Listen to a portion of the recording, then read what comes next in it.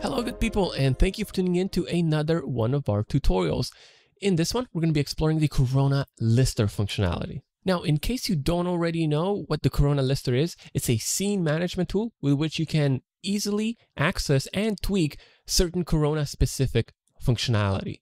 So things like your Corona cameras, your Corona lights, your Corona displacement, and your Corona proxies, they can all be accessed and tweaked through this one simple tool. And if you want to tweak your chaos scatters as well, there's a chaos scatter lister we're going to be taking a look at in this tutorial as well. And so, as you can probably already imagine, this can make working in your scenes a lot easier because, say for example, you want to select one single very specific Corona light. You don't have to, with the lister, you don't have to go through all of those scene hierarchies and hunt for it there or hunt for it in the viewport. You can just bring up the lister and select or tweak your Corona light from right there. Right then, so what we're going to be doing next here is we're going to be taking a look at how you can access the Corona Lister. To access the Corona Lister, you just simply have to click on the Lister icon in your Corona toolbar, and then you're in action. Okay. Now, as far as the general functionality goes, you've got the different categories of things you can list. Okay. And generally, here is where your objects from the selected categories are going to be listed. Now, you can tweak some of the most basic and often used parameters for the given types of objects, and you can also select any of the objects you'd like, just as you would in the viewport or your scene/layer manager. It's just that you don't have to hunt for it through your scenes hierarchy or in the viewport, right? Right. Now, you can also select multiple objects at once just by simply hitting the select button on multiple objects. So that's also a thing. Okay, so now we know how we can access the Corona Lister, and what we're going to be taking a look at next here is how handy the Corona Lister can be for when it comes to accessing and controlling your Corona cameras. First thing though, if you want to be working with cameras here, you'll want to make sure that you're in the camera category, right? Now, obviously, if you want to control your lights, you're going to want to go in your light category and so on and so forth. But we're into cameras right now, so we're going to be in the camera category. In here, you'll have all your Corona cameras that you have in your scene listed, as you can see, right? Now, in this particular scene, the layer manager is not really too cluttered. Everything is neatly organized, and so the cameras here are pretty easy to find. But imagine if this were a more complex scene and your cameras would be nested inside complex hierarchies. Then you can probably already guess how useful the lister would be then. But now, even in such a simple scene, the lister can still be super handy because let's say we like the current camera angle, but we'd like to adjust the focal length for it. Well, what we can do here now is we can just locate our active camera, which is our camera A, as you can see right here, right?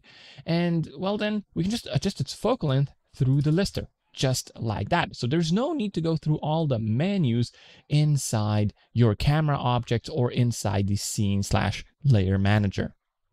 Now, to expand on that, what you can also do with the Corona Lister here is you can decide whether you want depth of field be active for your particular camera that you're working with. So in this case, we have this nice little close-up camera angle. And what if we wanted to enable the depth of field for this camera? Well, it's real easy. We're just going to locate that camera, and then we're going to toggle the DOF toggle to on. Okay, and just like that, now we have depth of field going in our camera. But the effect is not that visible. What if we want that nice shallow depth of field for this close-up? It's easy. You can just adjust the f-stop value from right inside the lister, and there you go, right? You get that nice shallow depth of field going then.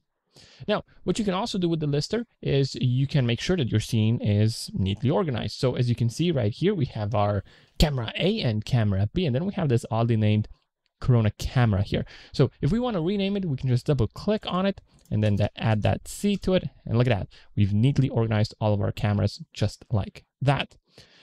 Now, additionally, on top of that, if your camera is buried inside a complex hierarchy, right, and you just want quick access to all of your camera's properties, well, you can just hit the select button and that'll select the camera for you as if you selected it in the viewport or in the managers here. Okay, and you can clearly see that now we have access to all of its properties right here. And that also means that you can now also move the thing inside your viewport as you please because, that camera is now your selected object, right? So these are just some of the things that you can do with the Corona Lister when it comes to accessing and controlling your cameras. Now, it's really useful in simple scenes, but it's almost indispensable in the more complex scenes with complex hierarchies. But now, the Corona Lister doesn't just work with Corona cameras, it also works with your Corona lights. And so that's what we're going to be taking a look at next here. First thing, make sure you're in that lights category, right? And then as you can see in here, you've got all your Corona lights listed. Now, things are grouped a bit for easier readability. So here we've got our Corona suns, right? Below them are all your Corona lights, and below them are all your Corona light materials, because yes, you can see those in the lister as well, although do note that the Corona sky won't be listed in here. Okay, now the idea is the same as with the camera, so easier accessibility and easier control. So instead of having to hunt for your lights inside your scene or layer managers or what have you, well, you can instead just control them through the lister here. So what if we wanted, just as an example, right, increase the sun size? Well, we can just easily locate that parameter and tweak it to our heart's content. We can also, for example, control the temperature of our lights by simply tuning the temperature parameter. So let's, for example, tune the temperature parameter for our curtain light here. We're just going to up it to 8,000, and there we go, right? It's that easy to make changes with the Corona Lister. Now, one thing that you can also do is you can select the lights by hitting the select button here, right? And that's basically the same as selecting them in the scene manager or the layer manager or in the viewport. You're going to see your lights properties in here. And what you're also going to be able to do is you're going to be able to move that light because it is now your selected object. So again, hopefully you can see just how useful the lister can be. Easy access and easy tweakability are the names of the game here. But Corona cameras and Corona lights are not the only thing that there is to the lister, because with it, you can also very easily control all the Corona proxies that are in your scenes. So here we've got a ton of them, as you can see, and we can save quite a bit of time when it comes to, for example, selecting the individual proxies, right? We can also change their visualization method, right? And so on and so forth. Now, if you've got this many Corona proxies in your scene, chances are you might be using Chaos Scatter to scatter them. And if that's the case, well, Chaos Scatter has its own lister as well. You can access it just by simply clicking on its icon / button in the Chaos Scatter toolbar right here, and then you can manipulate all the basic settings for the scatter object that you'd like. Okay, there's a lot of really useful settings in here, and so just as an example, okay, if you wanted to make this forest a bit more, well, timid, a bit less densely populated, we can just locate the count parameter for that specific scatter object, and we can change it to whatever we want. And it's that easy. There's no mucking around in the hierarchy of the scene. We get all the easy access we want to make basic changes to our scatters from right inside the lister itself. Now, we can't forget about displacement here. Any Corona material that has displacement enabled, or any object that has the Corona displacement modifier applied to it, is going to show up in the Corona lister under that displacement category. And much the same applies here as it does to all the other things the lister can list. You can very easily see all your materials with the displacement right here, right? And you can tweak any of their settings as you wish. One thing to note here is that you have your materials that are driven by displacement listed under this grouping here.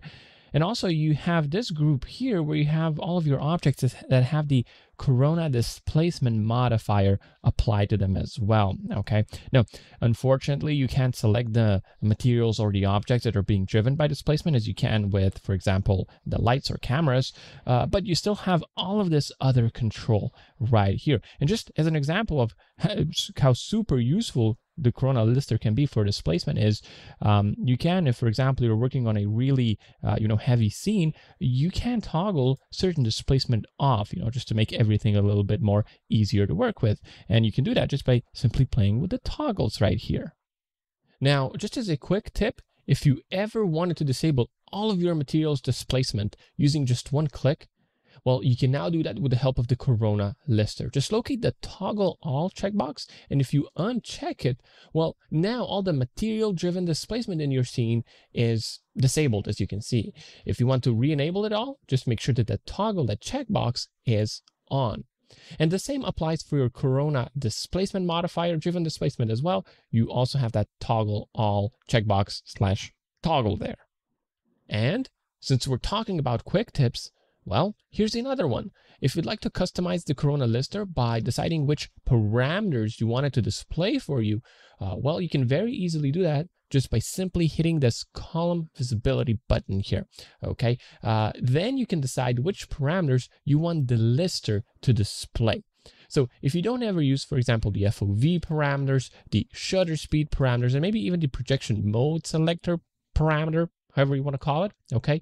You can just hide these parameters from being displayed in the lister. And so now, as you can see, the entire thing is well, even neater looking, and it's conforming to your workflow all that more. And this doesn't just work with your cameras. If we go under lights here, for example, you're going to be able to see that we have our column visibility toggles here as well, right, for each of the lights categories. And so we can just decide which parameters we want the lister to display for us. Now, one thing that we also haven't mentioned yet, and we probably should, are these action buttons right here, okay? If you click on one of them, you'll see that there are additional actions or commands that you gain access to that make doing certain things a lot easier. So with our cameras here, you can see that we can delete a given camera. We can use it in our current viewport, or we can just render from it directly. So just some actions, you know, that you can trigger directly from the lister itself. Pretty useful stuff. But now, the actions differ based on the objects you're working with. So for your lights, for example, you'll see that you have different action commands available. That said, with lights specifically, you'll mostly just have the ability to delete them. But we are not afraid to add new actions to the list here as we add more functionality to the lister itself, okay? So the extra actions you can think of as extra commands that just wouldn't fit anywhere else in the lister's UI, but it can still be really useful. All right, and so we're at the tail end of this tutorial. We really hope that you are getting a sense of just how useful the Corona lister can be. It can really make working in your scenes a lot easier, even if they're simpler scenes. And if they're complex scenes, well then, as we mentioned, the Corona lister kind of becomes almost indispensable. All right, so thanks for tuning in, and we'll see you in the next one.